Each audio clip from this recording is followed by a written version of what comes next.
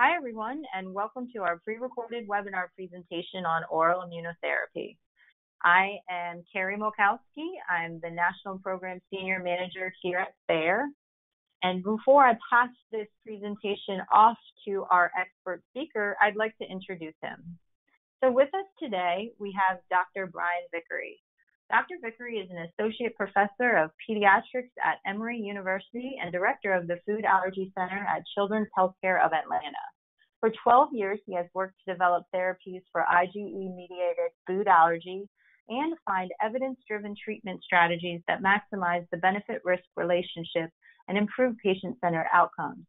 Dr. Vickery currently serves as FAIR's medical advisor for patient experience. Dr. Vickery attended the University of Georgia and the Medical College of Georgia.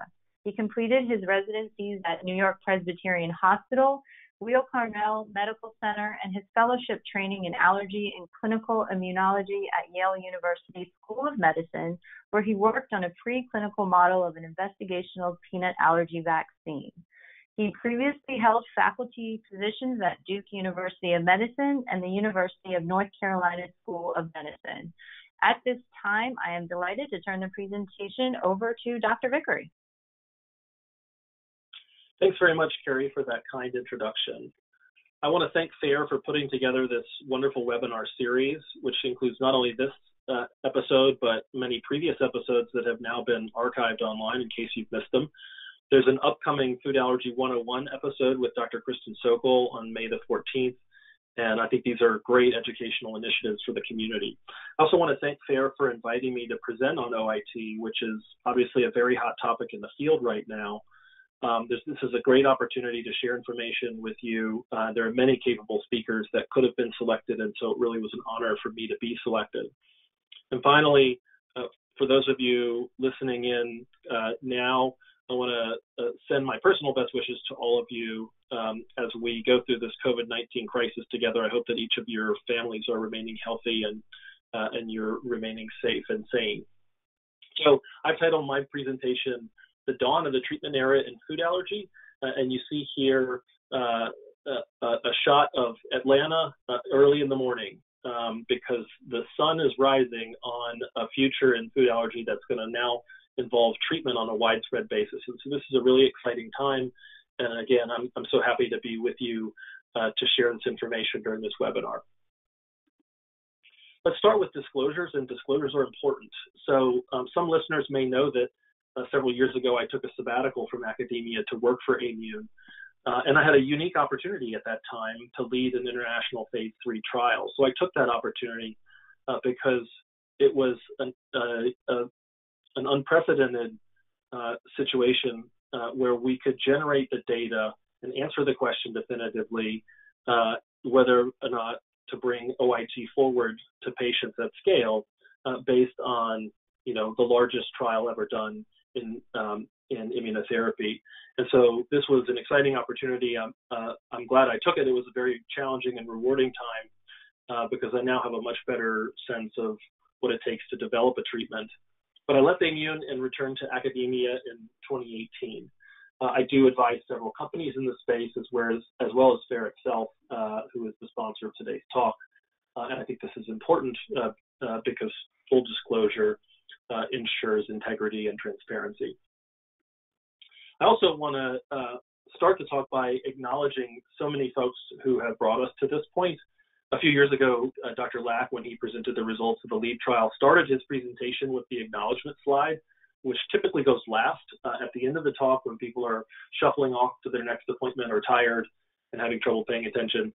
And he moved his acknowledgements to the front, which is something that I really love and places that recognition where it belongs front and center. So there's so many shout outs to give here to the entire team at FAIR, past and present.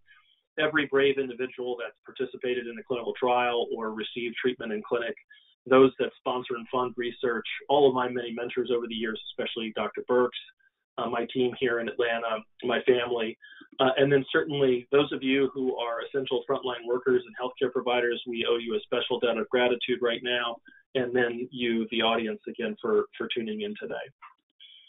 So I've chosen to frame the problem in food allergy for this talk in terms of the psychosocial burdens it creates for families. And to me, this is the biggest source of daily suffering related to food allergy.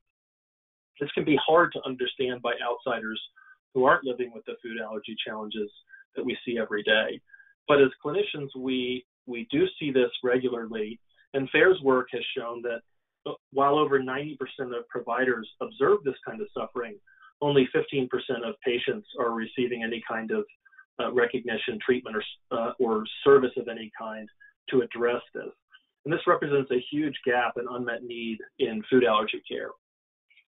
FAIR has also been instrumental in setting a patient-centered research agenda so that we as researchers know what kind of advances would be most meaningful to our patients. You can see at the bottom of the slide here the rank-ordered list of the top 5 research priorities identified by FAIR's Outcomes Research Advisory Board a few years ago, an initiative that I was proud to be a part of. This provides a useful target to us as researchers to make sure that our discoveries are fulfilling the needs of our patients and provides for us a useful target in developing research projects. And the development of new treatments, which was listed here as the #1 research priority by the Outcomes Advisory Board, is why we're here today on this webinar and sort of sets the stage for a discussion about OIT. So over the next hour, my objectives are, 1, to provide a general overview of what oral immunotherapy is, how it works, and in whom it might be most useful. I want to share my perspectives that may help facilitate a conversation with your allergist or your child's allergist, and to give some perspectives on where I think the field may be going in terms of future directions in research. So I want to start the talk with some key messages. These are the take-home points that I'd like you to walk away from this webinar with, and I'll repeat them at the end. The first is that the field is at a very exciting place, really at an inflection point with OIT, especially for peanut allergy, really at the cusp of becoming a much more widely available treatment. Secondly, we know from clinical trials and real-world experience that OIT can provide high rates of desensitization and an amount of improvement that appears to be clinically meaningful for patients. We know that OIT has known risks and trade-offs and certainly is not right for all patients, which is the case for every medication. We know that no study has ever convincingly shown that OIT is a curative treatment. And we know that we have much more to learn about how best to implement OIT in routine care, how to build on it and improve it, and how it will fit in a rapidly changing treatment landscape. So let's start with a discussion about what OIT is and what it's not. So at the current time, we can characterize OIT as an emerging treatment option for some allergies, not all, either alone in combination. So this has been used mostly for peanut, egg, wheat, tree nuts, milk, and sesame. I would say that we know the most and have the best data for peanut allergy, and others are relatively understudied. We know that OIT is a process that involves the daily ingestion of relatively small but gradually increasing amounts of allergenic proteins to desensitize the patient and offer protection from accidents. It's important to note that patients on OIT must still practice avoidance, carry epinephrine, and take all current precautions prior to starting OIT. So I refer to this when I speak to patients as an analogy where, we still have to drive the speed limit, but now we have a seatbelt. OIT is associated with known risks, including allergic reactions and anaphylaxis, an allergic condition of the esophagus called eosinophilic esophagitis, which I'll call EOE from here on out, as well as treatment failure or treatment withdrawal. And we'll talk about these things in greater detail later in the presentation. We know that OIT is not available everywhere and not endorsed for widespread clinical use by stakeholder organizations due to limitations in the data. And we also know that it's moving into the realm of mainstream allergy practice soon, based on the recent FDA approval of Palforzia for peanut allergy. Now, this slide loosely organizes a lot of key events in the history of how we got here, beginning with the initial case report in 1908 of a patient treated in England with egg OIT. So this is a 100-year-old technology, which is amazing. Then subsequently, Portier and Richet, two French physiologists, won the Nobel Prize in 1913 for their discovery of anaphylaxis, which showed for the first time that the immune response can be harmful. Prior to that, it was thought that the immune response could only be helpful. And then 50 years later, the Ishizakas, a husband and wife team working at Johns Hopkins, discovered IgE, which was a major scientific breakthrough for allergy and showed which parts of the immune system are responsible for causing anaphylaxis. In 1972, Charlie May showed beyond a doubt that food allergy is a real problem. Prior to that, interestingly, many physicians sort of discounted food allergy, but he showed by developing the double-blind placebo-controlled food challenge that food reactions were definitely real and mediated by the immune system. And this opened up research into food allergy, especially by giving us a tool with which to rigorously evaluate it. Interest in treating food allergy soon followed, and the initial approach was to use injections, as has been typical in the treatment of other allergic conditions. There was a trial in the mid-90s, which unfortunately resulted in a death due to an error, where a patient in a subcutaneous injection study of peanut extract died after being erroneously administered active treatment when they were in the placebo group. And this really stopped research for a while, and this injection approach was obviously abandoned. But it started to pave the way for an oral approach, which was thought possibly to be safer. Then there were two key studies that were published in the mid-2000s, first in egg and then secondly in peanut, by the groups at Duke and Arkansas. And these papers provided key evidence early on in the proof of concept of oral immunotherapy to these two foods. Now, prior to these two studies, going back as far as you can in PubMed, there were only 77 oral immunotherapy studies in the literature before that first egg paper. But afterwards, there have been 700 plus publications since then, so a tenfold increase in research productivity after the publication of these two pivotal papers. And this really accelerated and transformed the research landscape. Things really got busy in 2011, where the first randomized controlled trial was published. FAIR, then called FAI, held a famous research retreat focused on these emerging therapies, asking the question, how can these treatments be made available to many, many patients following rigorous testing? And the company was born out of that meeting to bring this treatment through commercial development. And that initial company was called ARC, but later Immune. It launched a phase 3 study in 2015, which was very, very quick. And in 2016, a bunch of private practice groups banded together and created an organization called FAST to offer OIT in a network and share best practices.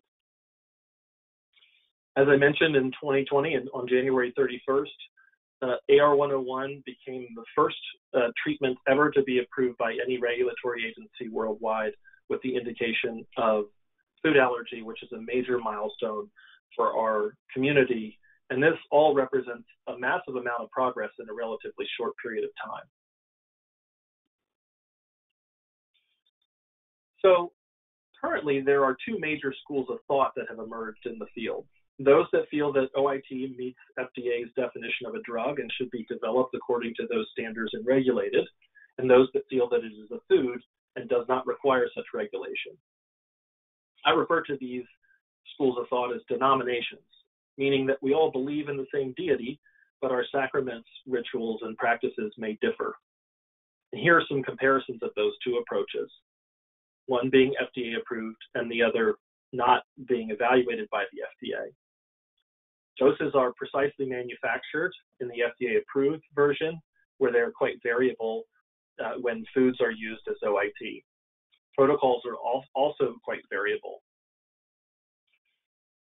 FDA-approved OIT has been tested in large randomized trials, and no large randomized trials have been performed in non-standardized food OIT. The current treatments that are available with food products are offered by about 250 out of 5,000 allergists in the U.S., whereas the more standardized approach is designed for ease of use and scale so that it could be offered by many more allergists around the country, providing access to the treatment. There are differences in the way safety data are collected and shared, in cost, and in the available treatments right now. So currently, only Palforzia for peanut allergy is available in an FDA-approved form.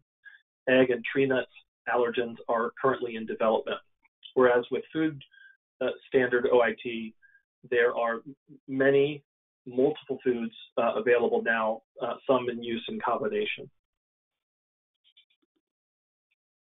So how does OIT work? This image represents sensitivity thresholds in food allergy. So they're generally low and they're variable. The blue squiggly line represents the threshold, which for most foods is around 100 to 125 milligrams.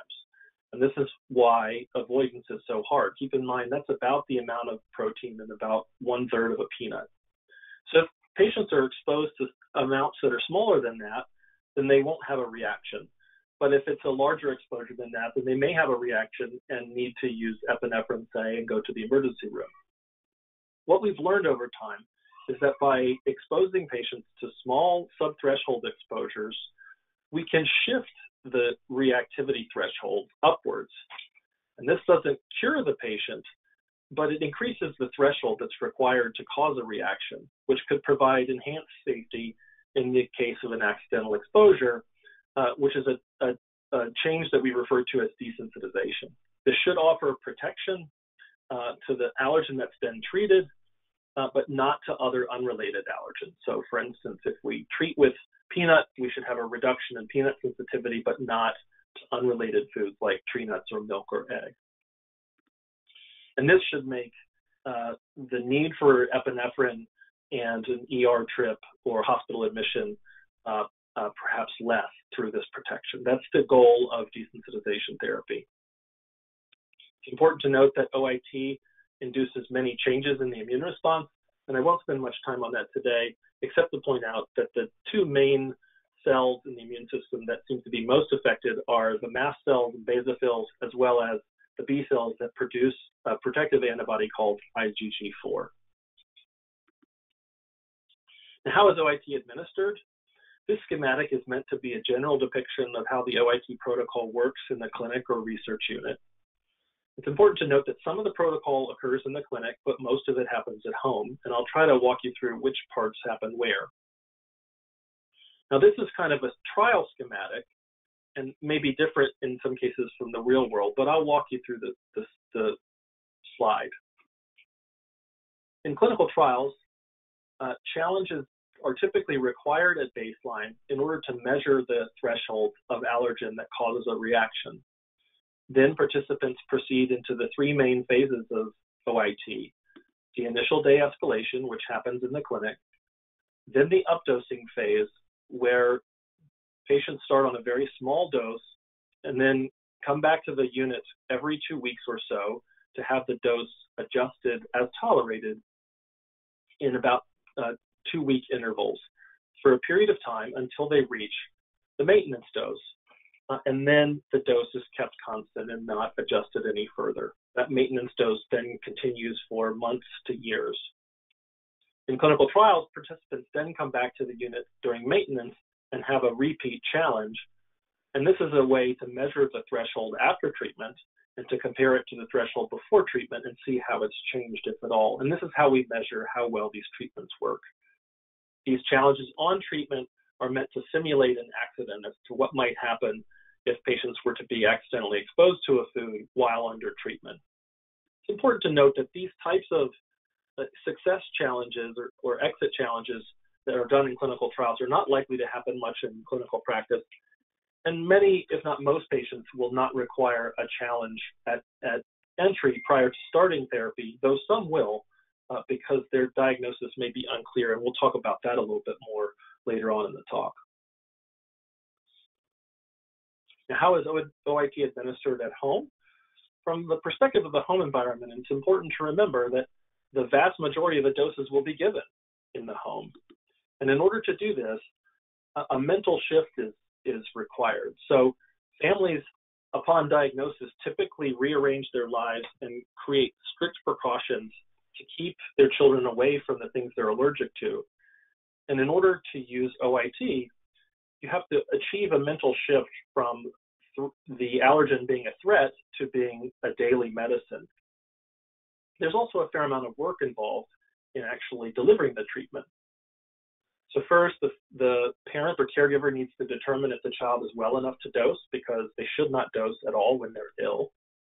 They then need to prepare the daily dose and administer it, always on a full stomach. They should assess for any immediate adverse events, typically looking like an allergic reaction. If it is an allergic reaction, then they need to decide, is a rescue medication needed? If so, which one? Then what should I do? Do I need to call the office, go to the emergency room, or call 911? If there are no serious adverse events that occur, then the family needs to ensure that the child is monitored with appropriate post-dosing conditions, meaning no vigorous activity or exercise for 2 to 3 hours, and that they have adequate supervision. The experience of taking the dose needs to be recorded into some sort of system to be reported back to the doctor, and this all needs to be repeated every day.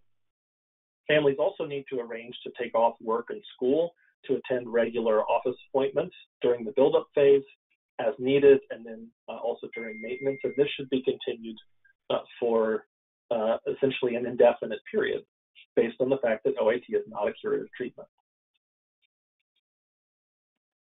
So, what kind of gains can you expect if you stick to this kind of protocol? Well, there have been lots of trials, but the one I'm showing you here is the biggest. The PALISADE trial enrolled over 500 patients at 66 sites in 10 countries, which is the largest study in immunotherapy to date for food allergy.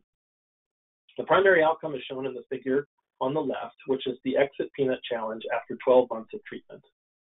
You don't need to be a statistician to see a significant effect here.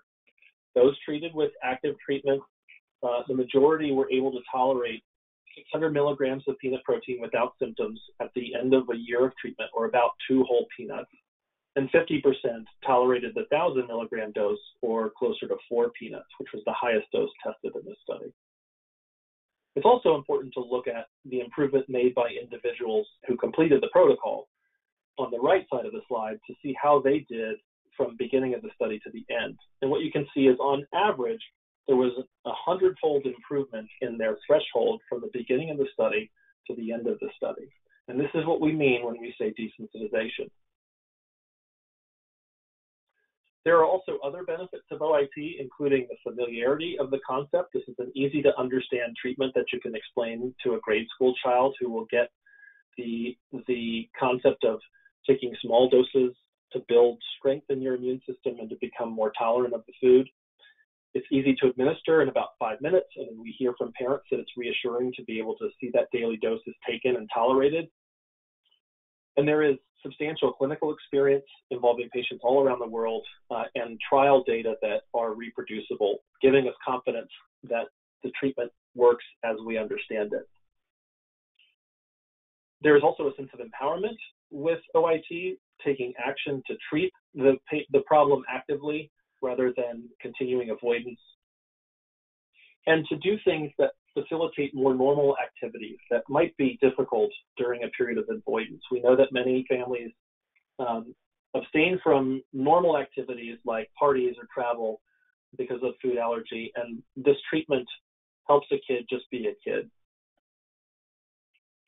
Also, the regular engagement with the OIT team and other families undergoing treatment provides support and empowerment throughout the process, because there are many visits that are required, and this allows many questions to be answered and knowledge to be gained, and families typically report satisfaction with growing in their sense of mastery of the OIT concepts and food allergy concepts, and becoming more educated and empowered along the way. We also know, of course, that desensitization acts as an insurance policy against accidents, because mistakes will inevitably happen no matter how careful families are at avoiding foods, and the desensitization provides an additional margin of safety. This does result in improved quality of life in most studies, but the effects are complex, and it should be noted that some patients and families do get worse in quality of life, sometimes temporarily, sometimes apparently for a longer period of time. But ultimately, we need better tools to understand this, because the quality of life instruments that we have were not intended to measure the effect of a treatment. And we use them in that context because they're the best that we have, but we do need better tools that go beyond just quality of life to include patient-reported outcomes like how much the treatment is valued, the costs or trade-offs of the treatment, the burdens that are required, and so on. Now, one key point I want to get across is that there's no evidence that OIT can cure patients. This slide highlights that the studies shown on the slide have all taken patients off of OIT following successful desensitization, and then brought them back to the research unit after a period of time and repeated their food challenges. And what this figure shows is that the longer you wait, the more reactive you'll be in the follow-up food challenge. So the desensitization effect wears off when you stop treatment, in some studies in as little as 1 week. So the allergy is always there in the background, and it'll rear its head again if you were to stop taking doses for any period of time. But you may be thinking right now, hold on a second. I've read news reports of cures really from all over the world. And I've even read stuff online and via social media about how office-based OIT can cure allergies. And so what I would say is, anytime you're doing homework on a health condition, critically analyze everything you read. This is especially true in situations like OIT, where you have a hot topic attracting lots of attention and lots of folks in need of hope and help. I would recommend that you follow Dr. Dave's 3 helpful steps that you see here on the screen. And if you're on Twitter, you can follow Dr. Dave there too. I want to send a shout out to Dave. Thanks. You're a superhero for your efforts to provide evidence-based education to the public and to fight misinformation. Here's another key message for today. OIT has a known set of risks that have been repeatedly seen in nearly every study. First, most patients experience adverse events during OIT, which typically involve the GI tract, skin, and respiratory symptoms. Now, most of these are mild to moderate and manageable, but they can be severe, and this is typically unpredictable. Anaphylaxis has been reported to occur in 15 to 20% of patients on OIT, or perhaps more. And EOE, as we mentioned, has been estimated to occur in 2 to 5%, but this is likely an underestimate. Symptoms are intolerable for 10 to 20% or so of patients who must withdraw from therapy. This is usually related to GI symptoms and occurs typically within the first 6 to 8 weeks of treatment. It's important to recognize the known risks of augmentation or cofactors, and that these can occur even in maintenance. These factors shown here on the screen are known to affect thresholds and severity of reactions and act as warnings about dosing. And I'll talk a little bit more about these in detail on a later slide. And lastly, it's my belief that dose may be important, because early on in OIT research, there was a belief that perhaps high-dose therapy would be more likely to lead to true tolerance or cure. But there's no evidence that that actually happens. And in fact, there is evidence that high-dose treatment could potentially cause more adverse events. So it's intuitive that more might be better, but we're not really sure that that's the case based on the data we have. So I want to talk about these 2 main risks in more detail in the next couple of slides. So the mechanism of EOE makes sense in the context of OIT because it occurs through the process of regularly swallowing allergens. The estimates of new onset OIT diagnosed, new onset EOE diagnosed during OIT ranges from between 2 and 5%, but this is probably an underestimate. And this is because we mostly just stop it rather than scope, and nobody is scoped at the beginning. As a result, cause and effect is not really well established, so we don't really understand the relationship between these two conditions. Some groups have tried to treat through it by reducing dose, and this has been successful in some observational studies. But I think you should discuss with your doctor how you will handle GI events. And if you or your child already have EOE, be very careful. I personally would not routinely start OIT in such a patient. And please note that it's contraindicated on the Palforzia label. Now, with respect to allergic reactions and anaphylaxis, there is some evidence that the dosing regimen itself could play a role. With high-dose OIT shown at the top of the screen, in a private practice group using a dose of 2,000 milligrams per day, overall 42% of the population stopped transfer care or were lost to follow-up, and 23% required epinephrine, even 5 years or more into maintenance. 13.7% developed EOE or something like it. But on the other hand, with very slow updosing that took over a year to accomplish, and a target maintenance dose of 125 milligrams, or 16 times less than in the previously mentioned study, 3/4 of patients were still desensitized, and there were no differences in withdrawal rates or serious events between active and placebo. There was no epinephrine use related to OIT and no EOE in this study. So the same treatment looks totally different safety-wise with different dosing regimens. And that means we really need to figure out the best regimen through the kinds of studies where we randomly assign patients to different doses in the same study. And surprisingly, this hasn't really been done yet. There's also evidence that key environmental factors could play a role in allergic reactions and anaphylaxis. On this slide, you see a Swiss cheese model of risk, where when multiple factors line up, you get bad outcomes. And these types of models are used in risk management in all kinds of different industries. What I'm showing you here is how these risks multiply to affect patient thresholds and the severity of their allergic reactions. You'll notice that most of these cofactors shown in the red box are environmental in nature and therefore should be manageable or avoidable. Things like medications you may be taking, other conditions like asthma, fever, and so on. And this emphasizes the importance of following dosing instructions. We need to understand these cofactors much better in the real world outside of clinical trials. There's much more left to be learned about them. So moving on. Is OIT right for our family? Let's talk about some considerations. There are 5 key questions you should ask. The first is the diagnosis correct? We know we have a high false positive rate in food allergy, and some patients may need an oral challenge first. I'll talk a little bit more about this in subsequent slides. Second, are there any other allergic diseases and how well controlled are they? Confirmed or suspected EOE should be disqualifying, as well as severe or poorly controlled asthma.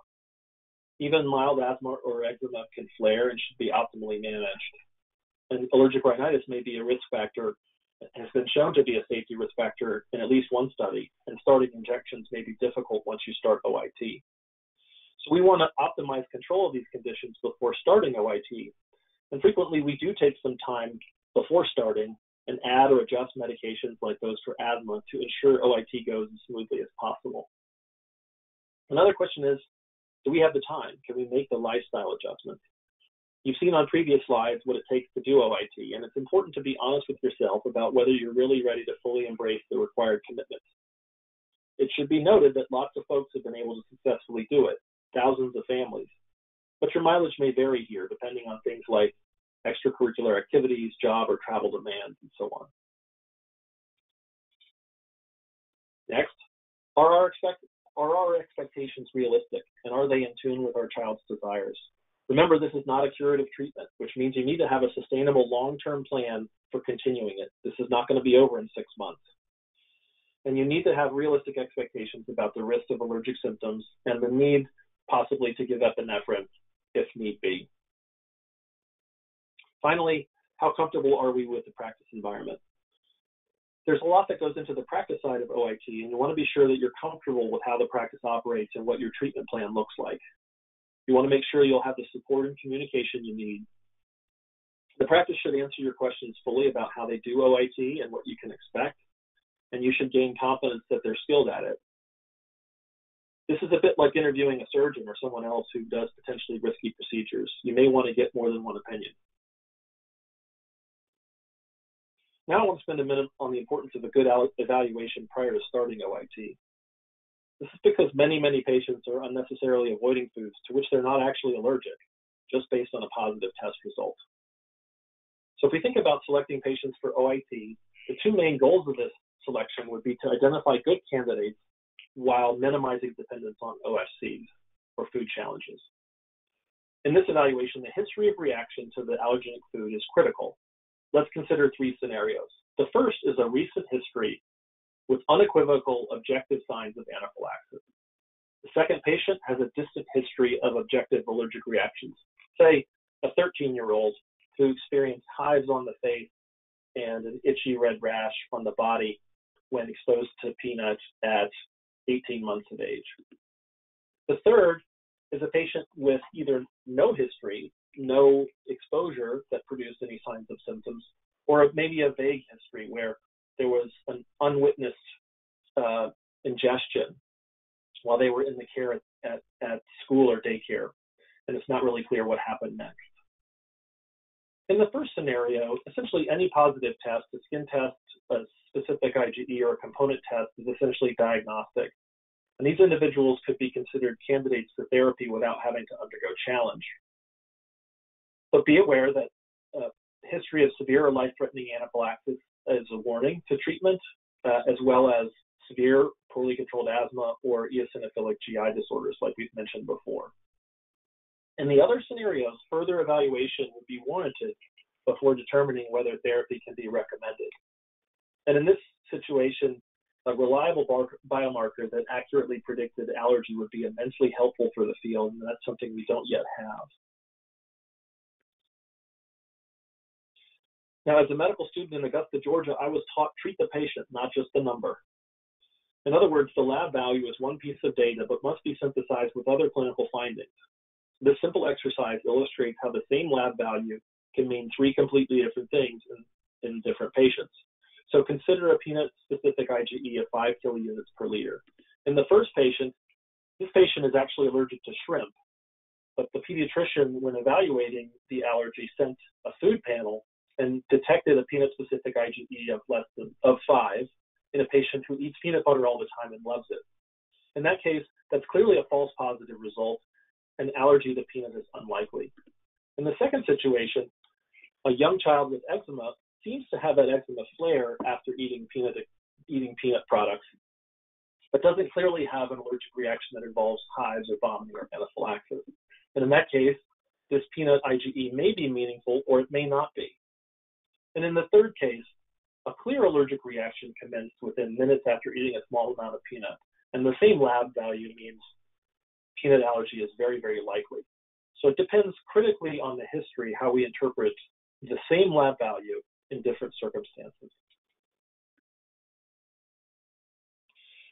Now, it'd be ideal if we could also do a test to tell us who's going to do well on OIT and who's going to do poorly and might actually skip it. We might be able to also tell this from other patient factors, such as asthma or other medical risk factors. This slide is an early attempt to organize what we know about who may have more trouble than others on the left-hand side of the figure and who may do better on the right-hand side of the figure. But it should be noted that these are very weak associations based on early, poor quality data from small observations. We'll learn much more about this very soon once we've treated thousands or tens of thousands of patients in the real world.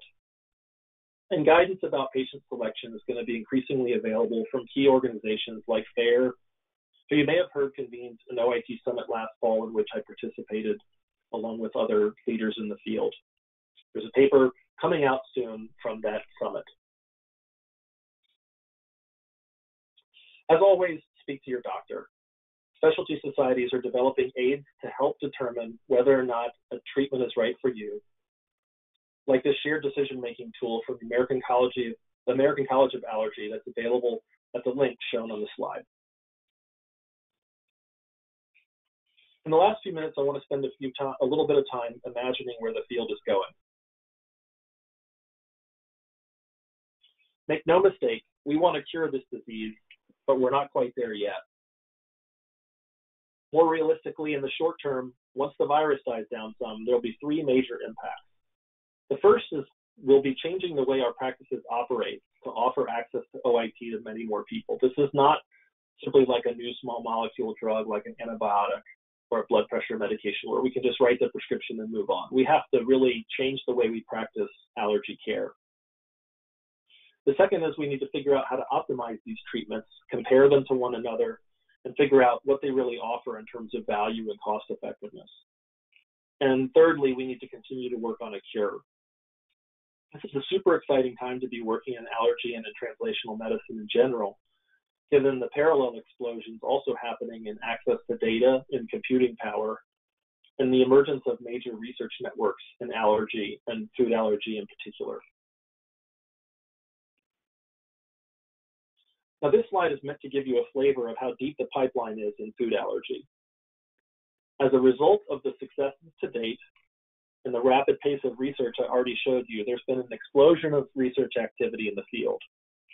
It's really exciting nowadays as a researcher to go to meetings and conferences and discuss the projects that are being developed.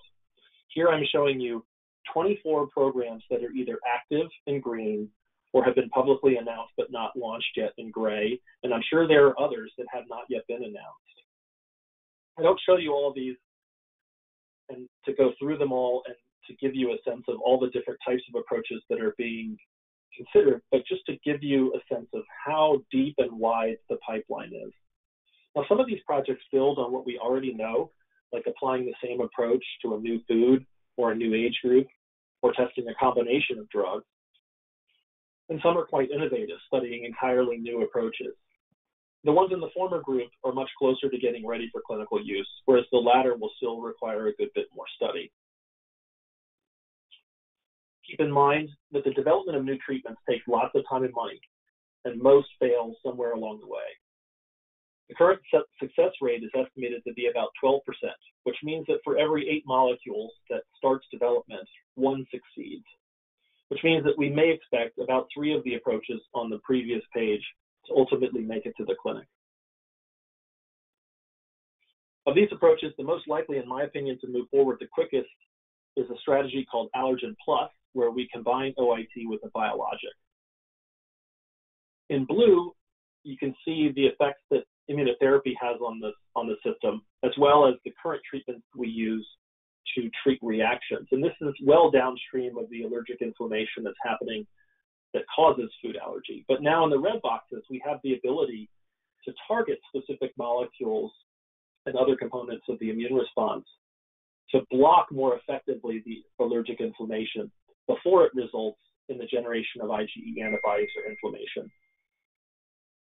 And there are several trials that are testing these approaches now, which might, through their targeting of specific parts of the immune system, disable them and make OIT safer or easier to use or more permanent or in some way more effective.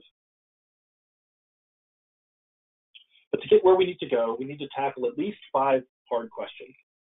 The first is, how do patients and families define success? What are their goals, and what are they willing to give to achieve these goals? Are they looking for bite-proof protection, high threshold protection, or more like free eating, remission, or actual cure for the disease to go away? Secondly, is that really aligned with what doctors and researchers say that they want? How can we measure these outcomes prioritized by both doctors and patients in a rigorous and standardized way equally across studies? What is it that these treatments really offer in terms of the degree of protection, the duration of protection, whether the protection is food-specific or more non-specific or generalized? And what is the long-term viability of treatments that must be continued indefinitely? For whom is the risk-benefit equation acceptable? For some patients, it's not likely to be acceptable with certain treatments, and for others, it might be. And they may be better, the first group of patients may be candidates for a different type of treatment. And how do we assess that risk-benefit equation for different patients? Will treatment be cost-effective, and how do we define value in the field? Once we have better answers to these questions, we can start to identify which treatment, if any treatment at all, is best for which patient. And so as food allergy matures into a field where there are multiple potential treatments, and really there already are now, considering the differences in the clinics offering OIT, things will start to seem increasingly confusing, just like Calvin, my favorite 6-year-old philosopher, explains here. But we can't just throw up our hands like he does. I'm especially interested in figuring out ways to help families navigate these dilemmas. And we must always remember, as we tackle these unknowns, that there exists a hierarchy of data quality. A doctor reporting the experience of a few patients is not the same thing as a randomized trial or a meta-analysis of all randomized trials. And likewise, anecdotes from YouTube or social media or other sources are not data. So what can we look forward to over the coming decade? Here are some of my predictions. First, I think we'll see widespread utilization of real-world OIT with Palforzia and also other non-FDA-approved food-based approaches. We'll start to see improvements and alignment in the way we measure outcomes, in the way we provide doses, in the way we select patients, and in the biomarkers we use to guide therapy.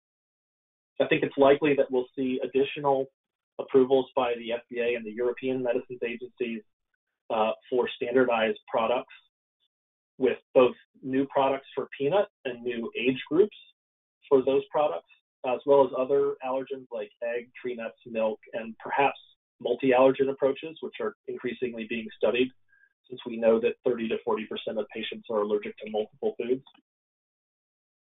I think we'll see continued development and moving into clinical use of these allergen plus strategies, coupling OIT with a biologic, like I showed you before.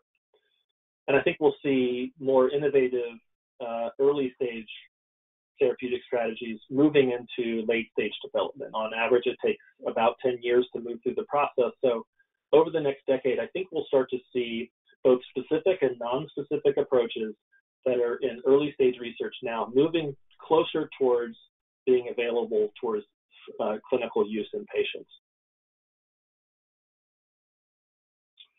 Here's where we are now at sort of version 1.0 of immunotherapy, where we use dosing strategies that are not rigorously worked out, but based on educated guesses.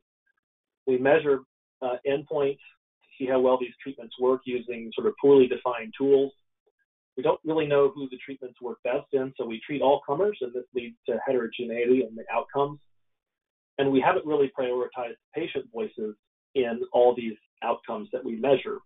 But I'd like to see us move towards a 2.0 version of immunotherapy, where we have rational dosing strategies that are based on evidence and driven by biology. And by analogy here, I might think about the way immunotherapy is delivered in cancer, where the tumor that is removed from a patient undergoes genetic sequencing, and based on the expression of certain markers, the treatment is customized for that patient based on their biology. And I think that's where I'd like to see us go in food allergy, where we're measuring clear, reproducible endpoints. We're precisely selecting patients based on their likelihood of response on their biology, and we're including their voices in how we measure whether or not the treatments are effective.